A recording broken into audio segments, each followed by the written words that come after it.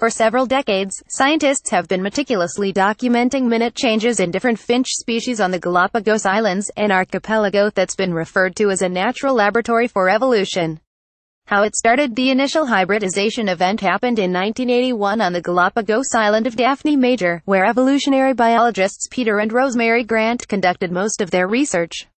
They studied the group so closely that they noticed when a male large cactus finch, native to a different island 65 miles away, arrived on the island and began breeding with a local population. What happened? Native females didn't recognize the S of the new hybrid males, so instead of breeding with the local population as expected, the hybrids bred within their population. This paper shows that after just 2 generations, they stopped breeding with other populations and have remained reproductively isolated ever since. Taking off. In most cases, the offspring of cross-species matings are poorly adapted to their environment, writes Rory Galloway for the BBC. But the large size of these hybrids has allowed them to exploit resources the native birds weren't using, so the birds have flourished.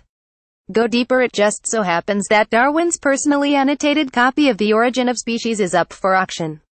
The Guardian has the story. Head of communications for him in Sweden, Johanna Dahl, told Bloomberg him does not burn any clothes that are safe to use. However, it is our legal obligation to make sure that clothes that contain mold or do not comply with our strict restriction on chemicals are destroyed. The Swedish plant has reportedly burned 15 tons of hemp clothing in 2017. Thus far, 69% of the surveyed young farmers had college degrees, significantly higher than the general population. Why it matters. This new generation can't hope to replace the numbers that farming is losing to age. But it is already contributing to the growth of the local food movement and could help preserve the place of mid-size farms in the rural landscape. Where it's happening in some states, such as California, Nebraska and South Dakota, the number of beginning farmers has grown by 20% or more. The millennials are far more likely than the general farming population to grow organically, limit pesticide and fertilizer use, diversify their crops or animals, and be deeply involved in farmers' markets. Riders have fled from the service before, but enough have stayed because of the Uber's convenience. This week, the state of Colorado fined Uber $8.9 million for allowing employees with serious criminal or motor vehicle offenses to drive for the company. Then came the stolen data, which has touched off more government inquiries. Why it matters. Polling by Brand Keys Inc., a New York-based customer research firm, found that, in 2015, Lyft passed Uber as the most trusted of ride-hailing brands, and trust in Uber has been eroding ever since. Israeli spies and counterterrorism forces had discovered that ISIS terrorists were working on transforming laptop computers into bombs that could pass undetected through airport security. That led to new U.S. and British restrictions on flights from abroad.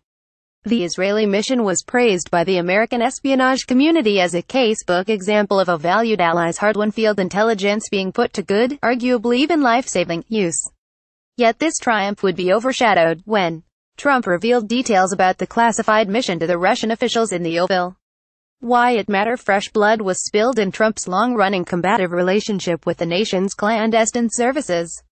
Israel would rethink its willingness to share raw intelligence, and pretty much the entire free world was left shaking its collective head in bewilderment. Listen in. P.S. Paul Manafort took at least 138 trips to Ukraine between 2004 and 2015 while consulting for Russian and pro-Russian oligarchs. McClatchy's Peter Stone and Greg Gordon report as the GOP Platform Committee drew up party positions a week before the Republican National Convention, a plank calling for the United States to provide lethal weapons for Ukraine's defense was altered in a controversial and mysterious move. An American consultant in Ukraine said that Manafort had boasted he played a role in easing the language.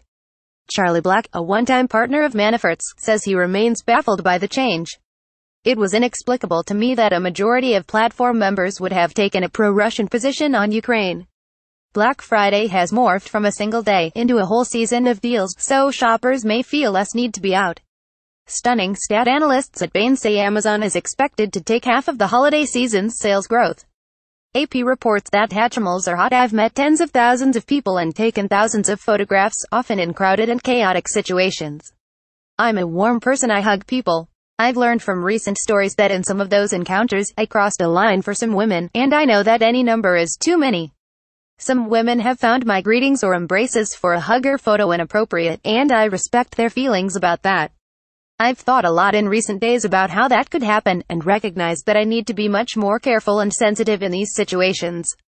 I feel terribly that I've made some women feel badly, and for that I am so sorry, and I want to make sure that never happens again. And let me say again to Minnesotans that I'm sorry for putting them through this, and I'm committed to regaining their trust. President Trump took to Twitter early on the Friday after Thanksgiving. Worth noting, this White House treats golf as a clandestine operation, never saying whether or not Trump is actually playing, so this is a rare bit of candor. Shoppers beware. The brands that are likely to have the most phishing attempts this year are Amazon, Walmart, and Target, according to the Anti-Phishing Working Group. Clicking on false links from emails or typing in website URLs with slight misspellings, such as Walmart instead of Walmart, can expose consumers to ransomware or to unintentionally releasing their financial or personal information. The state of shopping: 77% of Americans reported they had mistyped an address in their browser and ended up at a different site than they intended, according to the survey. 0.68% have clicked on a link in an email that has taken them somewhere else than they expected. Only 13% reported changing DNS settings on their computer and 11% on their wireless router. Tips, according to Gang Wang, assistant professor in the Department of Computer Science at Virginia Tech: avoid clicking on links that have been emailed to you to avoid phishing or spoofing scams.